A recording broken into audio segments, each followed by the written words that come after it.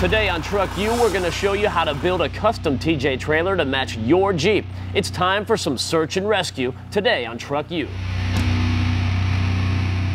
Welcome to Truck U. I'm Matt Steele. I'm Bruno Massel. Now, our buddy Ryan is a local firefighter in town, and he's also part of a search and rescue team, and a bunch of those guys have these Jeep TJs. Those are great. These TJs are great for certain things, like going into the woods looking for people if there's flooding or fires, or if somebody's lost. That's what these are all about. Yeah, the good thing about it is they can get into those places. The problem is they can't really bring anything with because they notoriously have no trunk space. And when he's going into these situations, he's got to be self-sufficient. He's got to be able to carry everything he needs with him, carry everything that people out there are going to need to help bring him back. Right. So he came to us and said, listen, guys, I need some help. I need you guys to hook me up with a trailer. It's got to be practical. It's got to be able to survive out there, and I've only got a few bucks to do it with. Right, now you'll see these little trailers around town periodically behind Jeeps, and you think to yourself, man, that's a nice looking little custom-built trailer. The best thing about them is, especially if you have some time to gather up all the pieces and parts, and you don't have to rush out and buy them all, you can get a lot of stuff donated, do a little bit of the welding yourself, and you can put together a nice, functional little trailer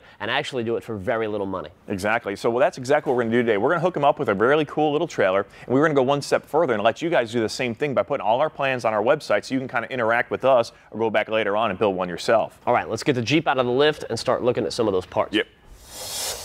We started with all of our materials laid out to do the job. 2 TJ tubs, just around 25 feet of steel to build the trailer frame, and our axle. Once we disassembled all of our lights, we were ready for some fabrication. The first thing we did was grind down the top rail of the tub so we could see the spot welds that connect the rail and tub together. We can drill out these spot welds, and that will allow us to cut the tub and then put it back together so it will look like one piece when we're done. Now we cut the panels. We used both a plasma cutter and a sawzall while making our cuts and made sure to take our time so that everything was nice and straight. We cut off the corners on the blue tub so we could lay that tub into the gray one for added stability. Now you can see our 2 tubs are cut apart, but it didn't just magically happen. There's a lot of time and effort went into making sure that we actually cut it straight. Yeah, this could be a little bit tricky. Now the first thing we wanted to do was actually mark right in the center point of the wheel well right there, and we did that on both halves. Then you know that you're going to be nice and centered, so when you put everything back together, it's going to look right. And if we want to reuse that factory fender flare, we can do that too, because that's what this is all about, reusing parts and saving money to make something cool. Then we made our measurement to find the center point of our wheel well and put this steel beam across the middle. It's about 24 inches out on either side. This way we've now got the center of our wheel tub. Now what we did is then use a level like this to try and find our vertical point up and down through center. So we went through and used a scribe and marked it as we went down along. After we did that, made up a little template like this. Then you can connect all the dots and get the line that you need to make a good cut. So once we're ready and once we're confident where we need to make the cut, then we're ready to start tearing it apart.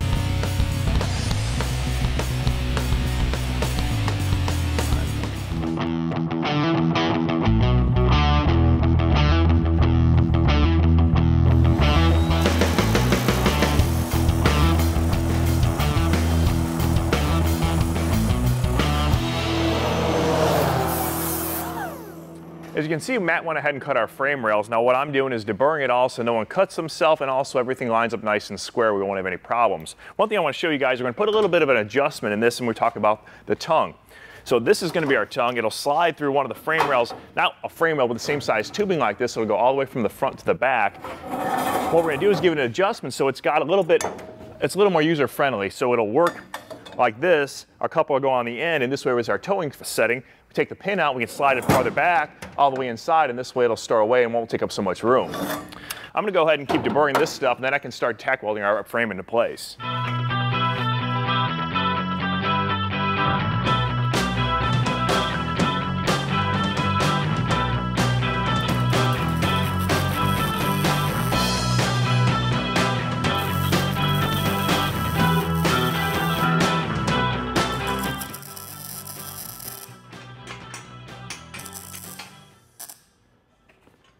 All right, so that's tack welded into place. We've got our frame all tack welded as well.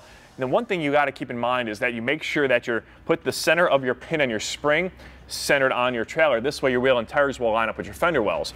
So what we've done is gone ahead and made a little center mark on the frame here. We've got to get our center pin to align with it. And the way we're going to do that is using a square like this and my tape measure.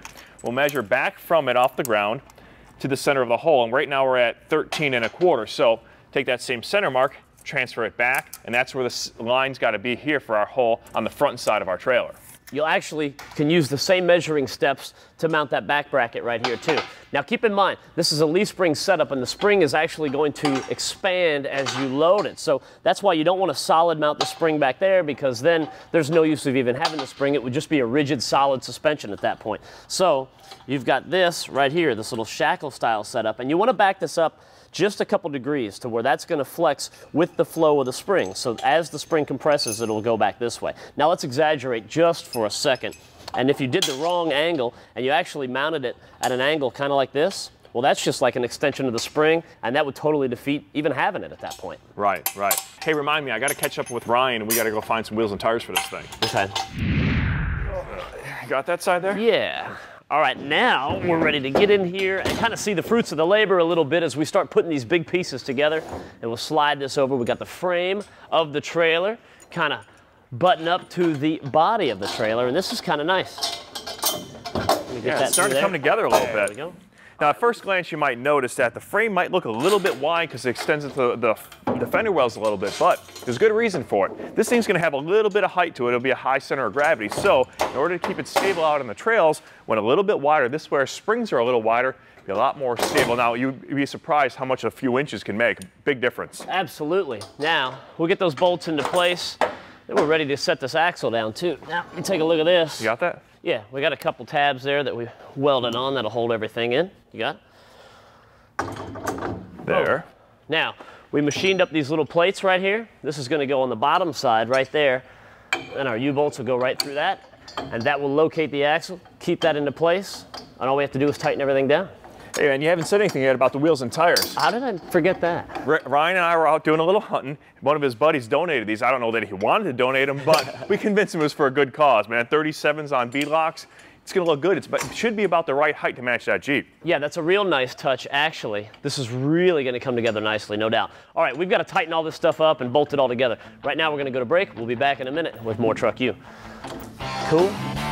I'm liking this thing, man. Man, it looks good. No doubt. The ride height is perfect for that Jeep. Absolutely. Now keep in mind, it's still a little rough around the edges, right? We're not going to completely finish this out because we're making it for our buddy. We're not exactly sure what he's going to do, so we're going to let him finish it out so it's perfectly custom made for what he's going to do, because Bruno and I might look at this and do a couple other things. You never can tell. There's a lot of possibilities. Yeah, we're thinking party wagon. This guy's a little more practical. You know, he's doing for search and rescue, so we don't really know all the little odds and end things that he needs out there on the trails, out there doing rescues. We're thinking we can put kegerators and all that kind of stuff. Got a whole different mindset going here.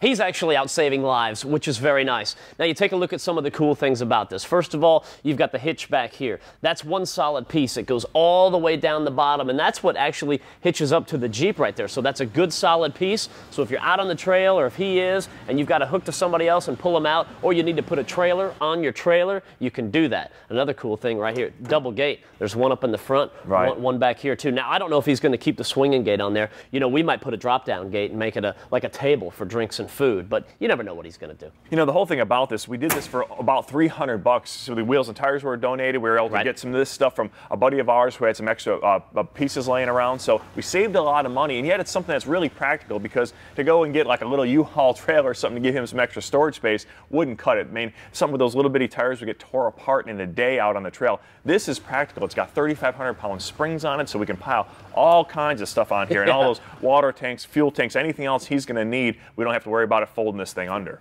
Yeah, I mean, you talk about water tanks, fuel tanks, air compressors, and all kinds of tools, maybe a cage up there that he can bolt things onto. Now, this little gas hole right on the side, this could come in handy too. Now, I don't know what he's going to, he may just cover this up so you don't even see it's there, or he may run his airlines back into there and have his connections right here. That way they're nice and tucked away and hidden, and if he does run this up against a tree or some rocks or anything like that, he's not going to shear it all off. Right. So again, possibilities are endless, and I think he's going to be really happy with the way this came out. Now there's also like this little trim piece we've got right here you can put back up on top. It'll kind of give it an even look all the way through, and you can have a tonneau cover snap back onto it. I mean, it's not a finished product, but it's something that he can work with now and finish it himself the way he needs it finished. I think that's good. I think he's going to love it. That's going to wrap it up for us today on Truck U. We'll see you next time.